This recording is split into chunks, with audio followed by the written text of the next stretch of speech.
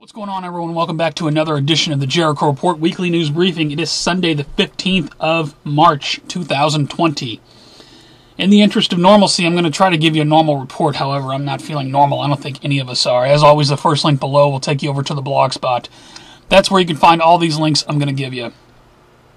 First of all, America shuts down as Congress has warned 150 million will be infected with coronavirus. Highways and airports, yada, yada, yada. America shut down. National Declaration of Emergency by the President. I'll put a link to this. As it stands at this hour, 156,000 worldwide. In the U.S., looks like we got 2,951 infected, 57 dead. As you can see, people, is what it is. Trump says U.S. has a plan to contain the coronavirus. Really? I'll put a link to this from Fox News. Meanwhile, what is the power... What the alarming scope of the president's emergency powers? You know, if you pull this article up and you pull up your search, because it's kind of lengthy, and just put in FEMA, secret contingency plan authorizing suspension of the Constitution, turning control of the United States over to FEMA, as was foretold in the first X-Files movie. I bet you thought that was simply entertainment. The United States Constitution is suspended. Of course, technically, we've been under a state of emergency since 9/11. It's just a little more in your face now. Anyway, I'll put a link to this article from The Atlantic. Interesting read. Gateway Pundit puts us out. We got other news. Tyrant Pelosi smacks her hand on the podium, says it's her way or nothing when it comes to coronavirus. Meanwhile, Joe Biden this week told someone he's full of shit. I think was this with the auto workers union or whatever up in Michigan. He also said we're going to ban your AR-15. Your AR-14 automatic machine gun. I told you, people, I am just not with it this week. How the Dow did this week? Looks like on Friday the Dow rose 2,711 points. This was as Donald Trump was declaring a state of emergency. For the week, the Dow fell 2,679 points, or 10%. All kinds of stuff on the market here. You know, I never knew that the pre-markets had a circuit breaker. 2 times this week, circuit breakers triggered again to keep stocks falling through the floor.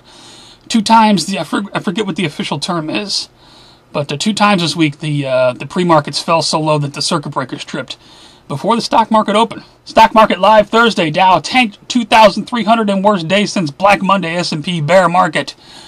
Put a link to all this. Part of this was due to oil plunge 24% and worst day since 1991. Part of it was due to the coronavirus news. President Trump announces payroll tax cut relief, paid sick leave. Again, who's going to pay for all this, Mr. President? And House passes bill to help prop up economy from coronavirus. In New World Order and Police State news, as predicted in the TV series Jericho, Walmart to use parking lots as testing sites. How was it in Jericho? FEMA set up a tent city, Walmart parking lot. I'll probably make a video this week putting that out there. Illinois' mayor issues coronavirus order allowing ban of gun sales. This from Breitbart. Put a link to that. National Guard activated to combat coronavirus in 6 states. More to follow. Yes, more to follow indeed. That from Military Times. Trump considers travel restrictions to California and Washington. I bet by the end of the week the whole country's travel restricted. Put a link to that. And troops on the streets. Now this is out of the UK. Troops on the streets in the UK. But prepare yourself for what is coming for America. And one more. Enjoy this tool we have to communicate. We will not have it forever. As I've always said, more coronavirus censorship. Social media companies partner with World Health Organization to help censor info. They will shut this down eventually. Count on it. Over to World War III news. 2 Americans, 1 British citizen killed in rocket attack on base in Iraq. Put a link to this from MSN News. Apparently Iran likely behind attack that killed Americans in Iraq, says U.S. General. That from Fox News. We got Lil Kim getting a Ronri again. Pyongyang fires another 3 unidentified projectiles, South Korean military says. They did the same thing last week. This is a different incident. Meanwhile, Sudan's prime minister survives assassination attempt. I don't know anything about this, says state media. Put a link to that from RT. Fox News says China hints at denying Americans life-saving coronavirus drugs. Why are we not making this stuff in America anyway? And Chinese official accuses U.S. Army of starting coronavirus outbreak. Demands explanation. Over to Earth changes in 2012 news now. Actually, I don't have any links for Earth changes in 2012 news except for the volcano and earthquake tracker, which this week looks like it was just a 6.4 out of New Zealand. If we switch this over to magnitude 5 and above, been some magnitude 5s around, but nothing really big going on earthquake or volcano-wise. If you have any Earth changes or 2012 news, please feel free to post it in the comments. I just bookmarked nothing this week. Apparently everything's calm. Over to strange and bizarre news. Parents in Tennessee react to COVID-19 cases in schools. Apparently they're spraying their kids in the face with bleach and all this stuff. People are just losing their minds. It's very interesting to watch. Dozens in Iran die from drinking bootleg alcohol to prevent coronavirus infection, says reports. Okay, lawmakers advised to halt physical touch, use Star Trek greeting. Yes, while the president's up here declaring state of emergency, shaking everyone's hand, we're going to use the Star Trek. Okay, volunteers offered $4,500 to be infected with coronavirus. You need some extra cash, you want to do some vaccine stuff? Put a link to that. And down in Georgia, man stabbed with broken wine bottle over a pack of sweet, delicious mountain spring water at Sam's Club. Stabbed.